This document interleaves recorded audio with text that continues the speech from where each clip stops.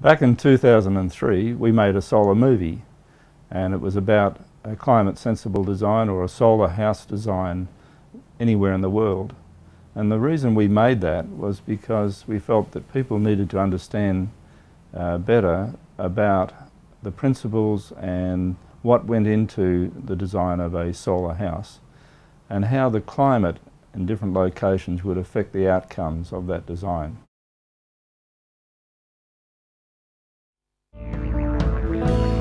Now more than ever before is it clear that the choices we make have a direct bearing on our environment. Whether it's your government's reliance on burning fossil fuel to produce electricity, to our own everyday decisions, our contribution to landfill, or the size and age of the car we choose to drive, everything has a certain cost to the environment. It's actually very rare that we do anything positive for the environment outside repairing the damage we've already done. Again, this is not so much good for the environment as it is about you doing less damage to the environment. This can be achieved by designing your home to use less energy in heating and cooling. Less energy consumption means lower electricity bills, another benefit of something called climate sensible design.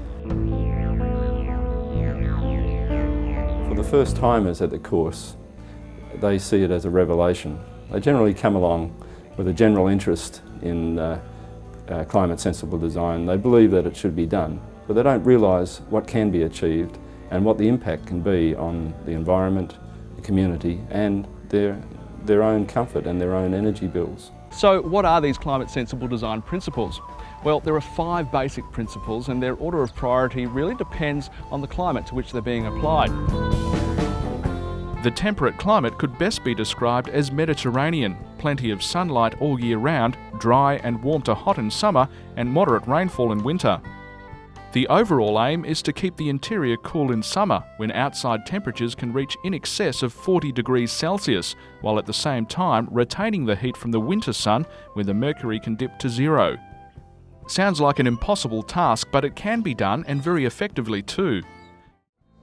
The first principle to consider is house orientation to best utilise the sun's path from dawn to dusk.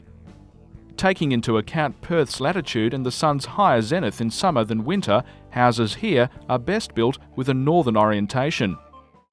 In this temperate climate, that ratio of window area is high. Around 52% of the total northern facade is recommended, and to restrict heat loss on the opposite side of the house, windows should only make up 10% of the southern facade.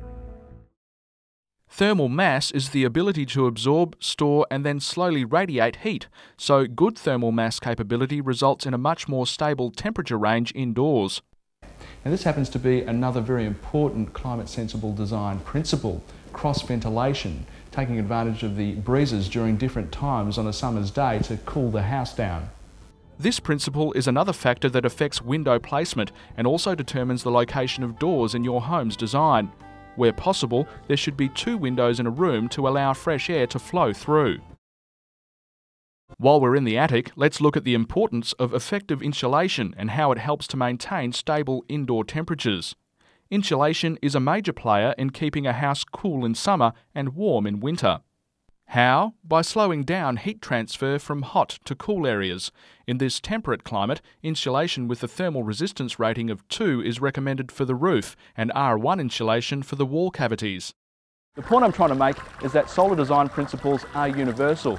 Their priorities change though according to the geographical location of the building concerned. Now that was climate sensible design being applied in 4 different climates. Plenty of examples of the choices you have to turn these good ideas and good science into action. Again, the benefits from a bit of planning and lateral thinking are a 60 to 90% reduction in energy bills, natural instead of artificial comfort in your home for longer periods. Your reduced demand for electricity means less government expenditure on power stations, which also translates to between 6 and 30 tonnes less carbon dioxide being produced each year. Well, that was a brief snapshot of climate sensible designs living in a home that breathes. This DVD can be purchased on our website and there is a downloadable version of it. I'd recommend that you have a look at it because there's a lot more detail than shown in this snapshot.